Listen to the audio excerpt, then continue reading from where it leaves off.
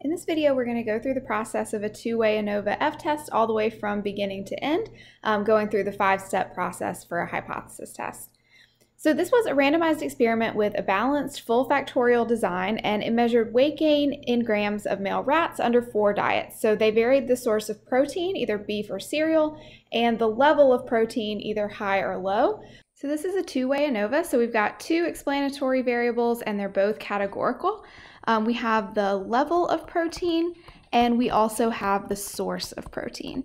So sometimes in cases like this where we have 2 explanatory variables, categorical explanatory variables that are both randomly assigned, we sometimes call those factors. So this could be like a 2-factor design.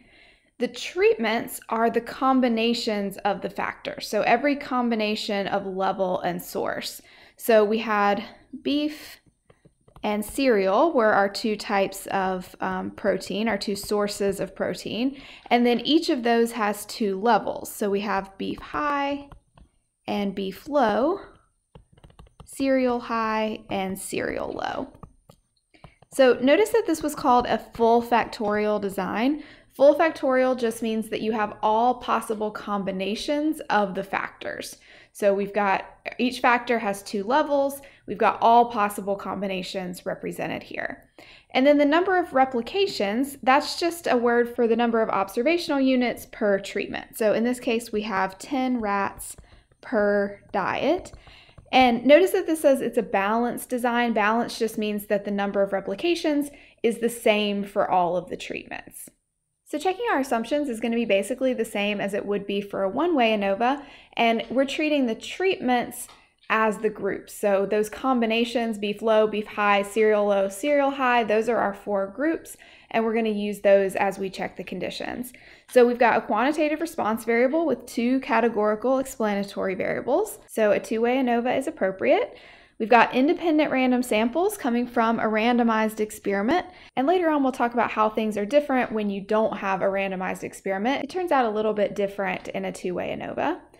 We need approximately normal population distributions for each group, but remember, the larger the sample, the more skew and outliers we can tolerate. So it's kind of a balancing act between the shape and the sample size. And in this example, we have fairly small sample sizes, so we only have 10 rats per diet. And remember, it's the sample size in each group, not the overall sample size that we care about. But I actually think that the condition is met here because looking at the graph, I don't see any strong skew or outliers. So I think it's reasonable to assume that this condition is met. And by the way, let me take a second and show you how I made that graph in JMP if you wanted to see it broken down by 2 different factors. So I'm just going to use the graph builder like usual, and I'll put weight gain on the x-axis. And if you use the y-axis here on the left, you can only put 1 categorical variable there. So I'm going to use the group y on the other side. So I'm going to drag level over here.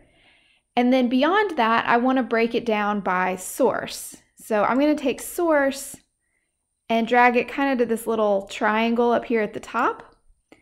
And now you can see it's broken down by source first, and then within that, it's broken down by level. And you can always add box plots. If you want both the dots and the box plots at the same time, you can just drag the dots down, or you could do a histogram if that makes it easier to see.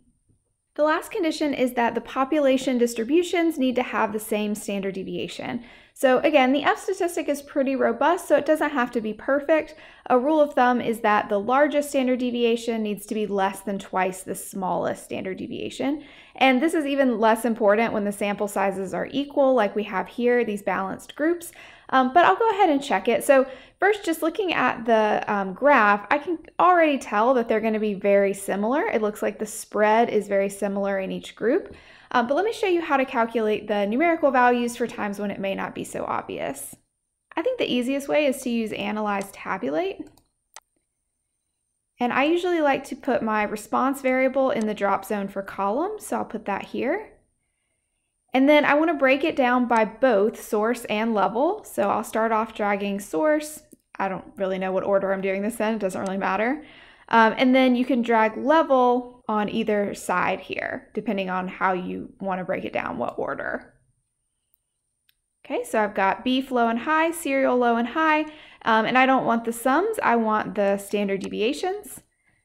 And if I were interested, if I wanted to look at the means too, I could add that to my table.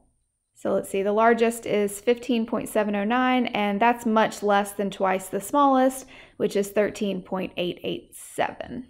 So just a little reminder here that we'll use analyze, tabulate to get these standard deviations. And we're in good shape because our largest was 15.709 and the smallest was 13.887. Step 2, we're going to test the hypotheses, and we always want to test for an interaction before testing for main effects, so let's start there. So the null hypothesis will be that there is no interaction. Usually it's going to be no effect, no difference, something like that. So no interaction between our two factors. So in this case, between protein source and protein level. That's our null hypothesis. No interaction. And then the alternative is that there is an interaction. And I'm going to be lazy and not write the whole thing out again. For calculating the test statistic, we're going to use a new feature in JMP, new to us, analyze fit model. So fit model is what you use when you have more than one explanatory variable. Fit y by x kind of imagines that you have just the one response and the one explanatory, and that's it. So I'm going to do analyze fit model, and I'm going to put weight gain in the y box, and I'm going to add source and level down here where it says construct model effects. But I'm still not done. This would be an additive model because it just has source and level. We don't have an interaction term yet. So I'm going to highlight both of those, and then I'm going to click cross, and that's going to include the interaction term. There's actually a shortcut if you want to do it all in one step. So you can do weight gain here and then highlight the two. And under macros, there's a thing that says full factorial, and that's going to include source, level, and the interaction. So it's not that big of a deal when you only have two factors, but if you had a design with more factors and including all the interactions would be a little bit of a pain, so this can be kind of helpful. And then we'll click run. And there's a lot of output here. Some of it we'll go over later, but to start, you'll find the summary of fit. You've seen that before with the R squared. The analysis of variance table that we've been working with. The parameter estimates, this is showing us the effects. So this is the effect for source. So beef would be plus 2.35, cereal would be minus 2.35. It doesn't show you the other one because they figure you can make it add up to 0 and figure it out. For level, it's negative 5.7 for low, and it'd be positive 5.7 for high. And then this is the interaction. So it's adjusting for the fact that the effect of source depends on level and vice versa. And then we're also going to use the effect test. So click the little arrow here and scroll down, and you can see the test for the interaction and then also the main effects if you get that far. Okay, so for testing the interaction, we're going to use the part down here where it says source by level. This is the part for testing the interaction term. So we got our F statistic here of 3.9518. And the p-value that goes with it is 0.0545. So for our conclusion, we're going to compare to an alpha level. Yours should say 0.1. That's a typo on mine. At the alpha equals 0.1 level, is there sufficient evidence of an interaction? So the answer here would be yes, because our p-value is smaller than that alpha level. So our p-value is 0.0545. which is less than alpha equals 0.1. And I think you have more room on your page, so if you want to write out a sentence here, you could say we have sufficient evidence of an interaction between protein source and protein level. And in a later activity, you'll think about why they might have chosen an alpha of 0.1 as we're testing for the interaction here. Obviously, when we set our alpha level, we're thinking about type 1 and type 2 errors and how we want to balance those risks. So if you have evidence of an interaction, you want to make some kind of graph to see what the interaction looks like. So I'm going to go back to that fit model output, and I'm going to scroll all the way over to the right. This is where we've got information about the interaction, here where it says source times level. So I'm going to click the little down arrow here and do LS means plot. And I'm going to click the box to create an interaction plot, and then choose which one is going to be my overlay. So to match what's in the notes, I'm going to have the source be the overlay. And I don't really like to have these bars, the confidence bars, I feel like make it a little bit harder to see what's going on. So I'm going to get rid of those.